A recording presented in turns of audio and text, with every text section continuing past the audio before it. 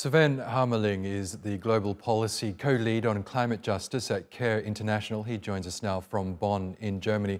Really good to have you back with us, Sven. The planet marked an ominous milestone last Friday, the first day that global heating crossed the 2 degrees threshold that climate scientists have warned could have calamitous consequences. It breached that level only briefly, but it's not a good sign, is it?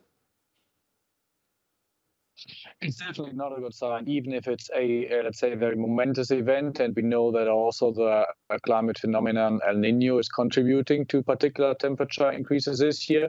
But as also the UN Secretary General has highlighted, we're really not on track. We're on the wrong course. The continued burning of fossil fuels is really heating up the planet in a way that the future of billions of people is basically at stake. And I mean, if we look at this year, just the wildfire phenomena we have seen, the drought in the Amazon, other extreme events, already at 1.5 degrees of warming, the consequences are extreme for many people on this planet. So we really must shift course now.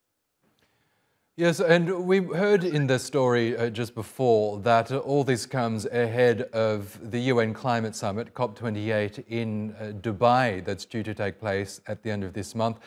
There was a bit of controversy when it was announced it would be held in the UAE, given that the country is heavily reliant on fossil fuels. It gets much of its wealth from oil. What's your feeling about this upcoming summit? Do you think it will achieve the progress that's needed in order to rein in global heating? First, I must say that in the end, it matters what countries do back home, right?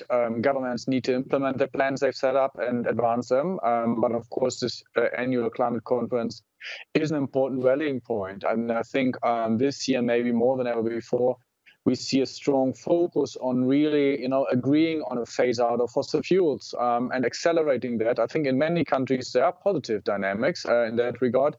But it's also important to get to that agreement now. And you mentioned the government of Dubai hosting the COP. It's very important that they understand their role. They are to facilitate progress and agreements among the parties that we can really still keep the 1.5 degrees warming goal. And their own, let's say, near-term interests potentially have to step back on that, because there are so many countries who want to move forward more quickly and who also understand how severe the impacts will be. So I think it's important to increase the pressure in the next 2 to 3 weeks.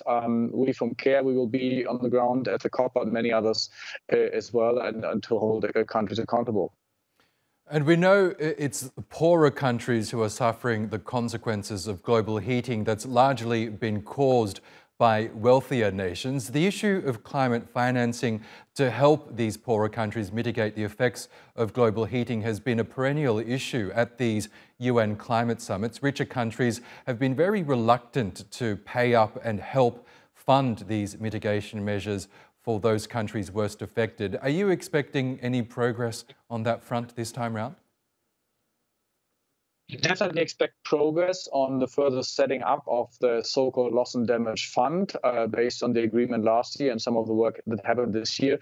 But what is now critical, of course, is that real money is put on the table, and that also the richer countries really finally deliver on the previous commitments they've made.